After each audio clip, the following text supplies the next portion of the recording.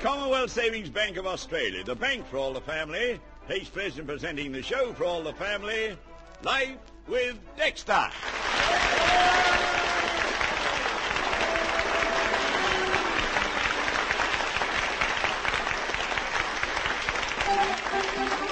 If money can buy it, saving will get it, so bank Commonwealth now. For a car or a bike or just a rainy day, Be sure to save the friendly Commonwealth way.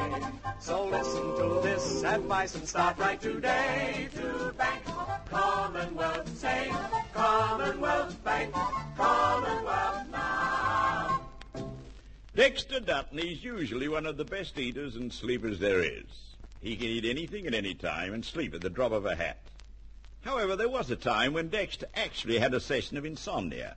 And it wasn't ordinary insomnia either, because he only suffered from it on Saturday nights. Now, let me tell you about last Saturday night. In fact, I'll tell you about what happened from 3 o'clock in the afternoon when Clara called in to see Jessie. Jessie, dear, I just thought I'd pop in and see if I could help you with anything for this evening. Oh, no, Clara, there's nothing really. When you and Kimberly are coming to dinner, it's no trouble at all. I'm just going to cook a simple roast, that's all. Oh, darling, your roasts are delicious. Remember this, though, Jessie. The picnic we're all going on tomorrow is my baby entirely. The Wilmots are dining with you tonight, but tomorrow the Duttons are picnicking with us. Oh, thank you, Clara. Oh, dear. I only hope I get enough sleep tonight to feel like a picnic tomorrow. Enough sleep? Jessie, dear, what's on your mind? Oh, what's bothering you? Well, Clara, I've never told you this before, but for the past 4 weeks, my husband's been suffering from Saturday night insomnia. Saturday night water? Well, one Saturday night a month ago, Dexter couldn't get to sleep all night, and every Saturday night since, it's become a sort of an understood thing that he's going to lie awake till Sunday morning, and he does. Oh, my goodness. Well, it's not very nice for Dexter, but it shouldn't cause you to lose your sleep, Jessie. Shouldn't cause... Oh, Clara. Look, when Dexter suffers from anything, everyone else has to suffer with him. Yesterday, you know what? He cut his finger with a knife, and his pain, well, it was nothing compared with what we had to suffer listening to the agonizing moans and groans. Oh, yes. Yes, I know what you mean, dear. All men are like that. Kimberly fell down our back steps one day, and he wasn't happy until he'd made me fall down them, too. You don't mean he got up and then pushed you down? Oh, no, Jessie, dear, no. I fell down them from laughing too much. Oh, dear. Oh, Clara, wives should never laugh at their husbands. They don't like it. I know, dear, but how can we help it? Men are such funny-looking things. Yes. Well, Dexter doesn't look funny to me when he's lying awake and keeping me awake every Saturday night. Does your husband ever suffer from insomnia? Never, Jessie, never. Kimberly sleeps like a great big log. But then why shouldn't he? That's what he is.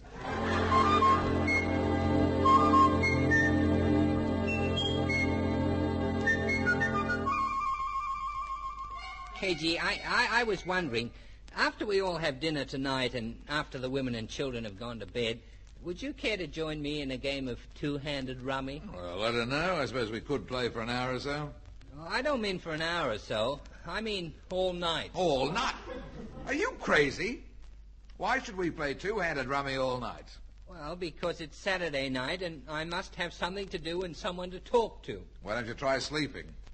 Then you can talk to yourself and not have to listen. Oh, you don't understand at all. This is Saturday and I haven't had a wink of sleep on a Saturday night for the past 4 weeks. I thought you knew how I suffer from Saturday night insomnia. No, I didn't know that. But ever since you've worked for me, I've known you suffered from Monday to Friday sleeping sickness. And this is serious. It's no joking matter. Tonight I just know I won't get 1 minute's rest. I'll lie awake throughout the whole night. It seems to me you're forcing this on yourself. You've made up your mind you're going to have insomnia, so you'll have it. It's happened 4 weeks in a row, so why not tonight? That's defeatism if ever I heard it. You should use the art of mind over matter. Mind over matter. Oh, maybe I could if I tried. On second thoughts, you might be wasting your time. You've got plenty of matter, but what are you going to put over it?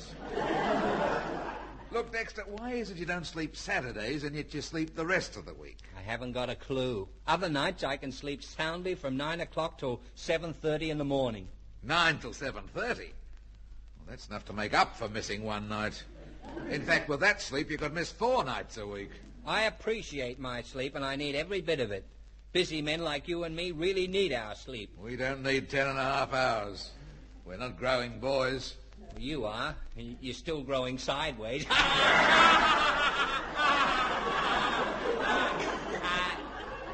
hi, Dad. Hi, Mr. Wilmot. What's cooking? I'm cooking at the moment over your father's strange sense of humour. Oh, you get used to it when you've lived with it as long as I have. Oh, listen, Dad. Compost and I have been giving some thought to this Saturday insomnia of yours. Oh, have you now? Mm-hmm. And we've come to the conclusion there must be a good reason why you don't sleep Saturday nights and yet you sleep other nights. Look, there's no good reason. Maybe the children are right. Ashley, have you any theories to offer? Sure, I've got 2. One is that on Saturdays, Dad usually sits around all day and does nothing. He's not active. You can eliminate that one. All week he sits around and does nothing at the office. That isn't true, KG, and you know it. You keep harping on it. Oh, I'm sorry. I was only trying out some of your corny humour. All right, we'll grant the fact that Dexter isn't as active on Saturdays as other days. What's the second theory? Well, the second is that Dad always eats too much for dinner every Saturday night. I do not. I'm a very small eater at all times. I eat like a bird. Yes, I've seen you. The bird's a vulture. Yeah, Dexter, do you recall what you had last Saturday evening for dinner? No, I don't, but it wasn't much because, well, I'm just a normal eater. Normal for a lion, but not for a man. Now, I remember what Dad ate last week on account of Mum cooked a big steak and kidney pie, and that's Dad's favourite. He had 3 helpings of the pie, and then... I did no such thing. I distinctly remember now I only had 2 helpings of pie.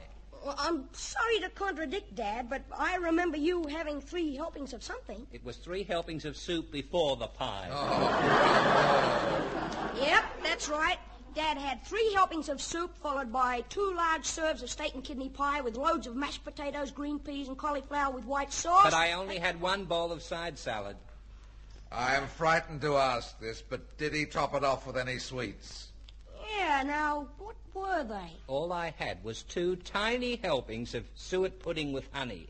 Yep, that was it. But the helpings weren't so tiny, Dad, 'cause I remember you saying there wasn't room on your plate for the ice cream. The ice cream? I happen to like suet pudding topped off with a daub or 2 of ice cream. Ashley, is that all your father had for his dinner? Yes, it is.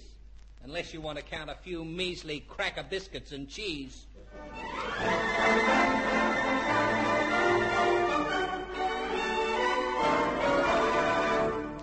I was rather intrigued the other day at something I heard at the Commonwealth Savings Bank.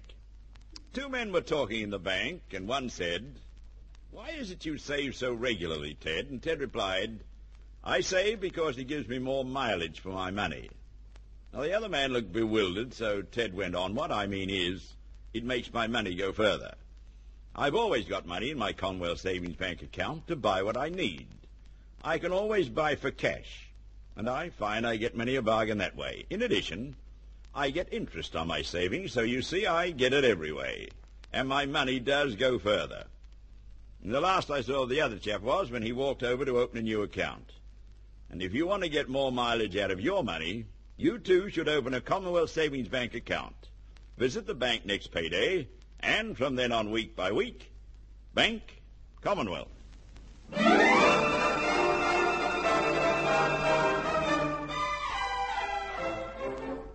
Oh, come on, everyone. Let's sit up and have this while it's hot. Dexter, will you start carving... Where is Dexter? Oh, Dad should be back any minute. We sent him out for a constitutional. We made him go for a run to the shopping centre and back.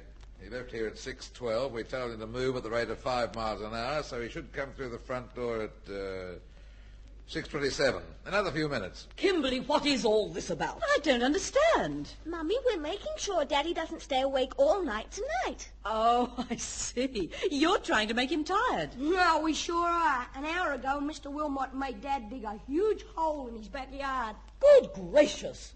But what's the hole for? Nothing. As soon as Dexter dug it deep enough, I made him fill it in again. Well, If Daddy doesn't sleep tonight, it won't be our fault. No, sir. Jessie, you should have seen your husband skipping before he dug the hole.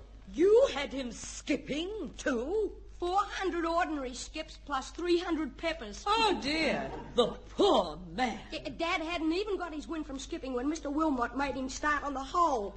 Oh, it's a wonder Dexter didn't jump in the hole and ask you to fill it in. Clara, if all this makes Dexter have a sound night's sleep, I'll be forever grateful to your husband. Anyhow, let's commence dinner before it gets cold. Oh, now, Kimberly, you can carve the roast for Jessie, dear, and serve the vegetables. Yes, dear. All right, pass your plates, everyone. Oh, thank you, Papa, yes. The marathon sprinter should be here any minute, but it's no good letting this beautiful beef go cold. Who likes the outside cut? That's yours, strictly, isn't it, Ashley? Oh, Jessie, dear.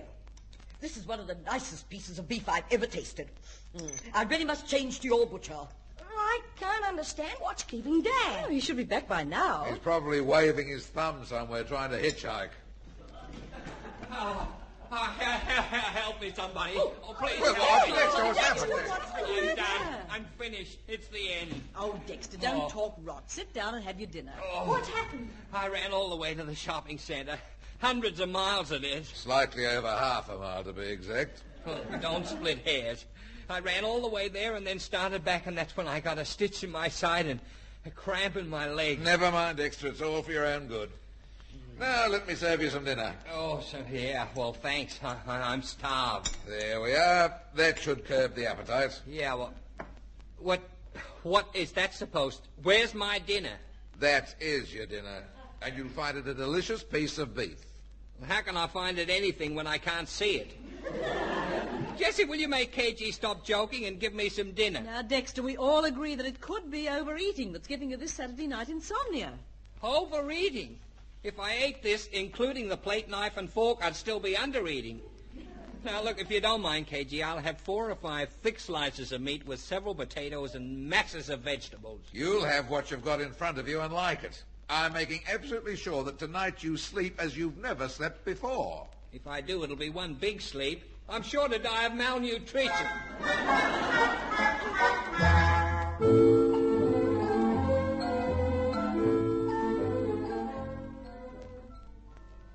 Jessie, are you asleep? Dexter, you've asked me that 4 times in the last half hour, and I've told you 4 times, yes, I'm sound asleep. I'm sorry, dear, but it's only that I feel so badly keeping you awake. Maybe I should go downstairs onto the couch. Well, there's no need for that. If you'll just stop talking and try to get some sleep. I have tried. It's no good.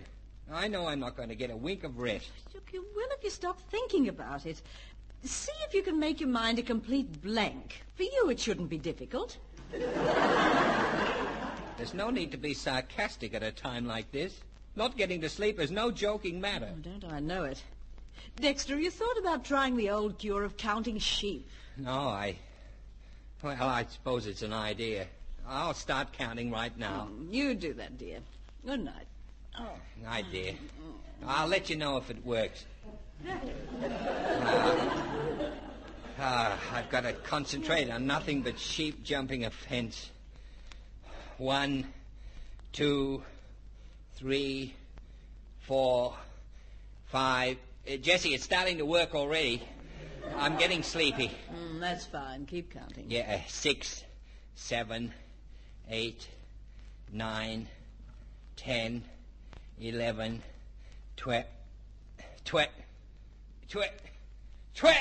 Oh, Dexter, what is it? Number 12's got his leg caught in the fence.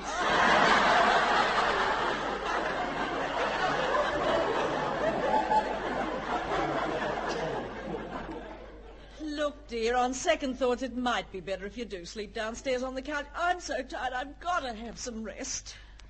Very well. I'll go downstairs and count sheep. The last thing I want to do is keep you awake, dear. Your getting to sleep is my first consideration. Yes, thank you, dear. See you in the morning. I'll see you in the morning. Night, Jessie. Night, dear. Oh, dear, oh, dear, oh, dear. Sorry, dear. Where'll I get a spare blanket? In the whole cupboard. Oh, yeah. All right. Night now. Night, Dexter. Jessie, are the sheets with the blankets? Huh? Yes, dear. Oh, that's all. Well, good night, dear. Good night. What a night. I'm awfully sorry, Jessie. Oh, Dexter, what is it? My pillow. Do you mind if I take my own pillow? Take everything, but please take yourself downstairs. Well, I'm going right now. I'm more likely to sleep downstairs because I won't be concerned about you losing your rest. The last thing I want... I know, dear. The last thing you want is to keep me awake. Good night.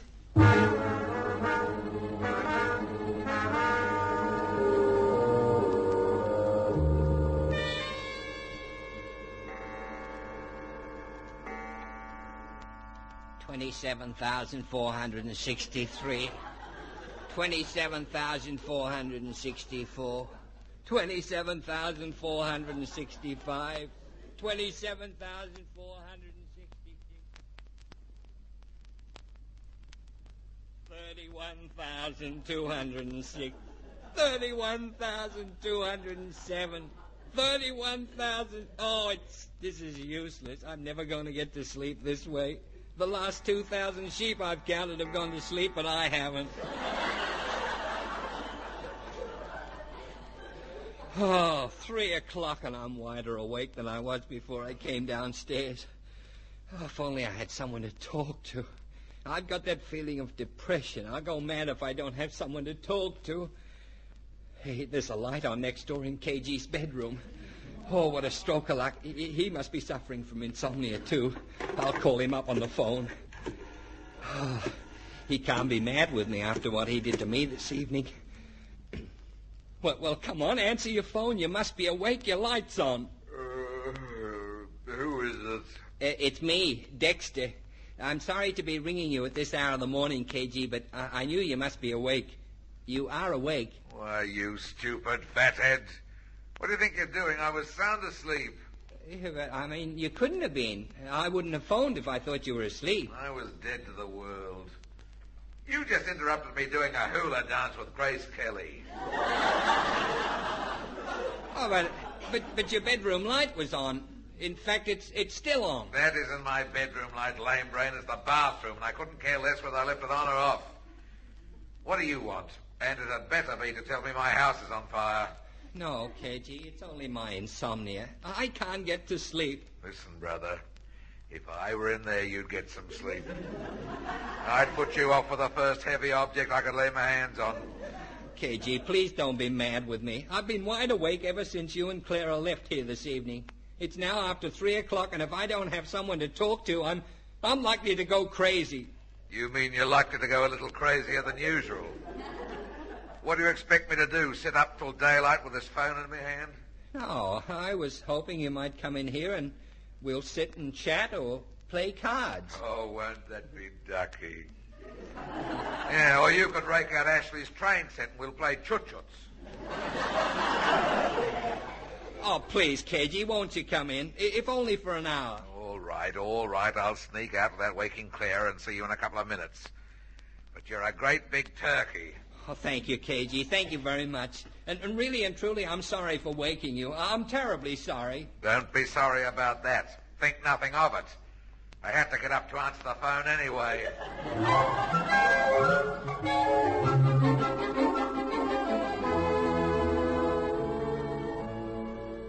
Janie, will you wake up? Compost, wake up. Ashley, what is it? Keep your voice down. I don't want to wake Mum or Dad, but I think there's a burglar downstairs. A burglar? Shh. Yes. Mum and Dad must be sound asleep, and it's the first sleep they've had on a Saturday for ages. Now, you and I can handle this burglar and maybe get our names in the paper. Oh, Ashley, how do you know it's a burglar? A while ago, I heard some creeping round our side passage, and when I looked out my window, I saw someone nicking in the back door. Now, I locked that door myself tonight, so it must be a burglar with a skeleton key. Well, what can we do? We'll have to wake Daddy. We will not. Now, I've got Dad's rifle, and it's loaded. If we both sneak quietly downstairs, I can hold them at gunpoint while you phone the police. And you expect Mummy and Daddy to sleep through all this? Well, they might. And think what heroes we'll be. I've always wanted to be a hero, and this is my chance. Wouldn't you like to be a hero? I'd rather like to be alive. Oh, Ashley, I don't know. Well, maybe if you go ahead with the gun and I'll follow well behind you. Good on you, sis. Now, hop out of bed quickly and get into a gown or something. We'll have these characters bailed up and carted off by the police, and the family mightn't know a thing about it till tomorrow. Surely you must be tired by now. Just another few hands. I might start to feel drowsy then.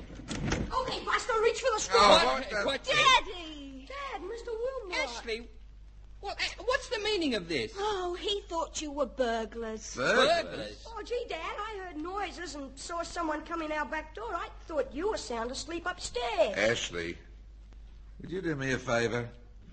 Let me have that rifle for a moment. Okay, but what for? I just want to try out a little experiment. There must be some way to make your father sleep.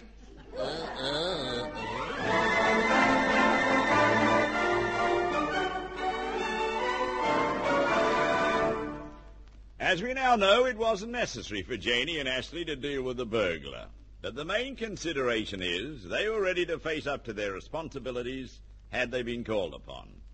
And I think that is typical of most young people today. They have a common-sense approach to life and are ready to face facts. That is why thousands and thousands of young people who have just started work have opened Commonwealth Savings Bank accounts in the past few weeks. These young people realize that if they are to achieve their ambitions, they'll need money. And not just the small sums of money, such as they get each week in their pay envelopes, but the big money they'd accumulate by saving in the Commonwealth Savings Bank. Most young people realize that they haven't much time to save because once they turn 20, their most expensive time begins. It is then they want to get married or buy a car, go for a trip abroad or set up in business, or do something else that costs real money. So if there are any young wage earners who've not yet opened a Commonwealth Savings Bank account, see about it next payday. And from then on, week by week, Bank Commonwealth.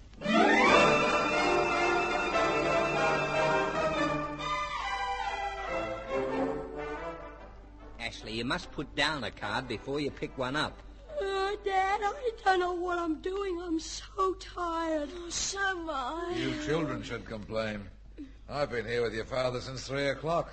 But the point is, it's now after 4, and it's silly for anyone to think of going back to bed. The sun will be up before you know it. Yes, and I'm one son who wishes he'd never got up.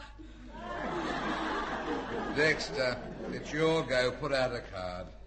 Well, do you think maybe we've played enough rummy? Here, here. That's the most intelligent thing you've said. No more rummy. Let's play snakes and ladders instead. What? Oh, Daddy. Snakes and ladders.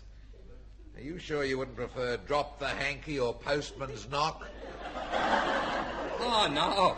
There aren't enough of us for that. I tell you what, we could have a session of pin the tail on the donkey, or how about a peanut hunt? That does it. I'm off home to get a couple of hours' sleep. I've done my duty for tonight. Oh. Dad, couldn't we all go to bed? He's sure to sleep now after all this. Oh, who could that be at the door at this hour? I hope it's the police. They might put you in a nice, cosy cell where you can enjoy your insomnia without bothering us. Who's there? It's me, Clara. Oh. Oh, Dexter, I'm terribly sorry for calling at this unholy hour, but I saw your light on and I knew that you must be awake with your insomnia, dear. I'm in a dreadful state.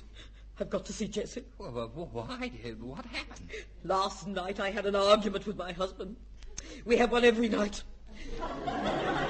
But last night he threatened to leave me. He does that every night, too.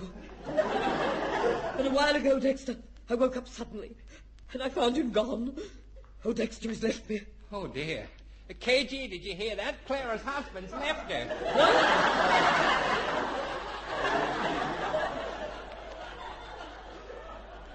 You stupid bird brain. Can't you tell her I'm here? Kimberly! Oh, that's right. He's here. KG's your husband. Come inside, Clara. Oh, hi, Mrs. Wilmot. Hello, Mrs. Kimberly, what are you doing here? I'm playing cards, dear. Huh? There's nothing I like better than four-handed rummy at 4:30 on Sunday morning. Oh, Clara, you see, I couldn't sleep and wanted someone to keep me company, so I phoned KG, and, well, he kindly agreed to come in. The children came downstairs thinking we were burglars. You see, Clara, your loving little hubby hasn't flown from the love nest. I'm still your devoted spouse. I hate you, and the sooner you get out of my house and leave, the better I like it. Here we go again.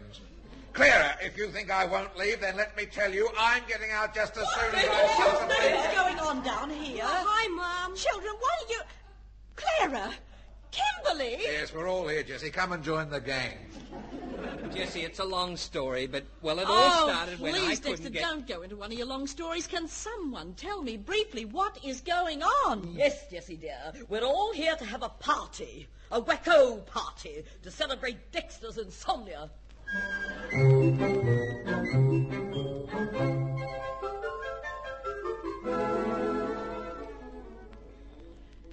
Now, Clara, are you sure there's nothing I can take on this picnic? It's not fair for you to supply everything for my hungry family. Oh, Jessie, you supplied dinner last night, dear, for me and my hungry husband, and now it's our turn. Kimberly's packing everything into the car, and there's loads of food. Oh, Mummy, darling, do I look all right in these shorts? Yes, Janie, they look fine for a picnic. Mummy, darling, do I look all right in this moth-eaten old sweater? Ashley, you look like you always look. Terrible. But you'll do. Righto, everyone. The car's packed and rearing to go. Are you Duttons all ready to leave? Yes, I think we've got everything. Come on, Dexter. We're going now. Dexter, where are you? Dexter! Oh, no!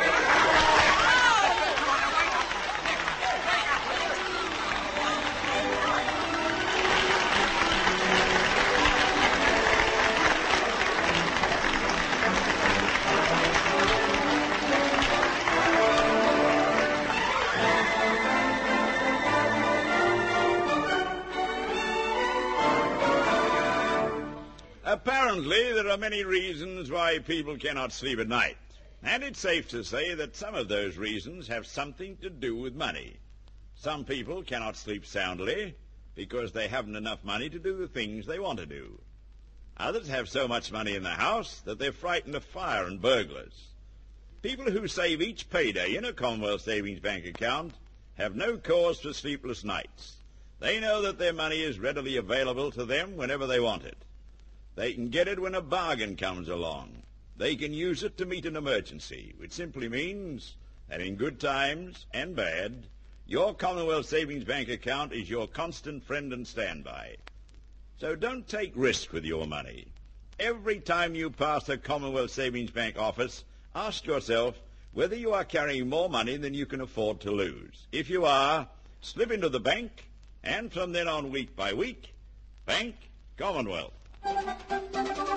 If money can buy it, saving will get it. So Bank Commonwealth now. For a car or a bike or just a rainy day, Be sure to save the friendly Commonwealth way. so listen to this advice and start right today. To Bank Commonwealth, save Commonwealth Bank Commonwealth now. Life with Dexter is produced by Noel Judd and written by Willie Fennell. And this is John Dunn inviting you to enjoy Life with Dexter at the same time next week from this station. And remember, you'll always enjoy life with a Commonwealth Savings Bank account.